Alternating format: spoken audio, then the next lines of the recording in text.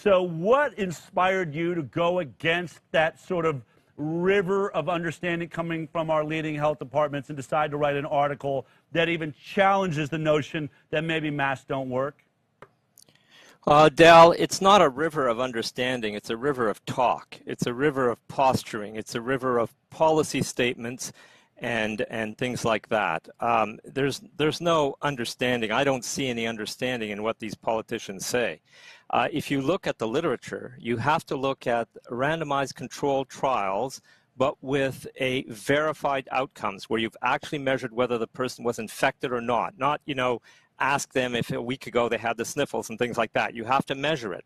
If you select only those reliable trials done in a proper scientific way to avoid bias, because that's the whole idea of this kind of lab design, is to avoid bias in the observation. If you look at those, and there have been dozens of them, or at least many of them over the last decade, none of them show a statistically significant advantage to wearing a mask compared to not wearing a mask. That's the scientific result. And what that means is if there was any kind of a significant advantage in terms of limiting your risk to being infected by a viral respiratory disease using a mask, it would have shown up in one of these very reliable trials that was done. And there have been many, and I reviewed them all. And there have been one or two that have come out since, and they also agree in the same direction. So this took us, I am a researcher with the Ontario Civil Liberties Association, and this caused us to write to the World Health Organization, the Director General, and say, what the heck are you doing? Why are you now recommending masks? Forever you have been not recommending masks for use in the general public because you've admitted that there's dangers associated with that. The masks collect and gather all kinds of pathogen-laden materials near your face and eyes and nose and everything, and then you touch the mask and you touch the rest of your body. So it was thought that there was danger associated with that concentration of pathogens, and that's why the main World Health organizations did not recommend mask use in a general population, which is not a controlled clinical environment where clinicians, properly remove their masks, immediately wash their hands, and dispose of them in the proper way. To just throw the idea of masks out in the general population and even, wear whatever and so on was believed to be a dangerous thing, making matters worse. And then they abandoned that and flipped it around in the total absence of supportive evidence. They used what I call substandard science, which does not use randomized controlled trials and doesn't have verified outcomes. They looked at those articles, and there's a lot of scientists writing those kinds of articles because it's easy to write an article in a pandemic. It's easy to, the idea is during a pandemic, you should be able to get your scientific results out quickly to help. Actually, the opposite is true. That's when you don't want bad science, is when everyone's terrified and you're in a pandemic. You want to have the highest quality standards for the science that you publish and for the recommendations that you make, the policy recommendations that you make. So instead, they've gone the other way. And it has resulted in what I think is a very political statement by the World Health Organization, which unfortunately affects governments, in particular in Canada. So we felt it was important to complain about that and to point out the additional dangers to mask that are beyond what was said that they even admitted. And so we made a long list of additional dangers that had not been considered yet.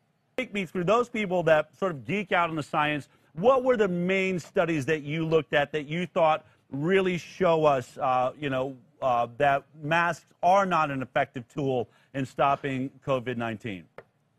Oh, well, as I said, if you use only proper studies, randomized controlled trials with verified outcomes, they all unambiguously say somewhere in the article, and usually in the abstract also, that there is no statistical evidence of a benefit in terms of reducing risk of getting a viral respiratory disease. They all say it. You don't have to pick one that is particularly good that says it and the others don't say it.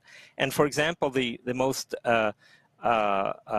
recent one is the one by Xiao, 2020, this year. It's entitled Non-Pharmaceutical Measures for Pandemic Influenza in Non-Healthcare Settings, personal protective and environmental measures, and it was published in Emerging Infectious Diseases on May 5th, 2020. And they're very unambiguous.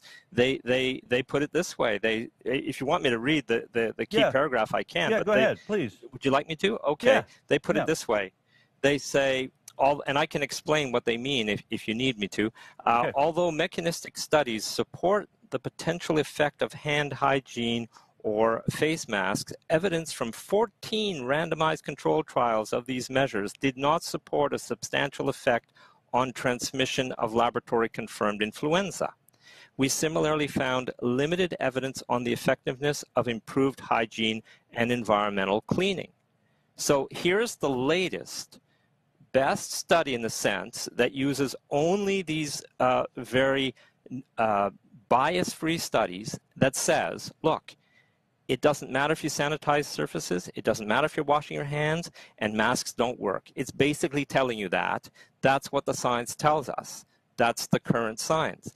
And there's good reason for that. And the reason is that we know, and we have known for a decade now, that the main transmission route of all of these types of viral and respiratory diseases is very fine aerosol particles that are supported as part of the fluid air. With those kinds of particles, they're going to get through the sides of the masks, even the tiny wrinkles you have in your skin and so on. There's no way you can prevent these aerosol particles from either entering or coming out. So masks are not going to work under these circumstances, and we know and we understand why you get this transmission in the winter, and that's because these fine aerosol particles are stabilized in the air when the absolute humidity is low, and as soon as summer comes around and there's more humidity in the air, the transmissivity drops to a factor of 4 or 5 lower. So they just go away. You don't transmit them anymore. So the centers of transmission are in the winter in mid-latitude countries. There's a narrow band where you get all these diseases behave the same way. They've been co-evolving with us, with our ancestors for 5 million years. This is happening all the time. It happens in the winter, so it's reversed in the southern hemisphere at those mid-latitudes.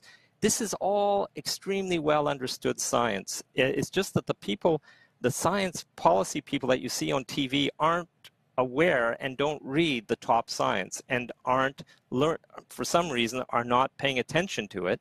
But the top scientists have known this forever, well, for the last decade anyway. And so the transmissivity is understood, the mechanism is understood, and based on that we know why masks shouldn't work. It would be surprising if they did work.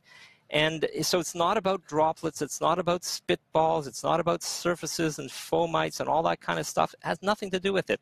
It's all about buildings where you have fine aerosol particles suspended in the air of the building. They can be measured, they're in high concentration. That's where the transmission occurs. So you're looking at daycare centers, hospitals, potentially places where the air is fairly closed in. That's where, and people's homes as well, traditionally, and that's where transmission occurs in the winter in mid-latitude countries. Okay, Not so when you then get too cold and not when you get too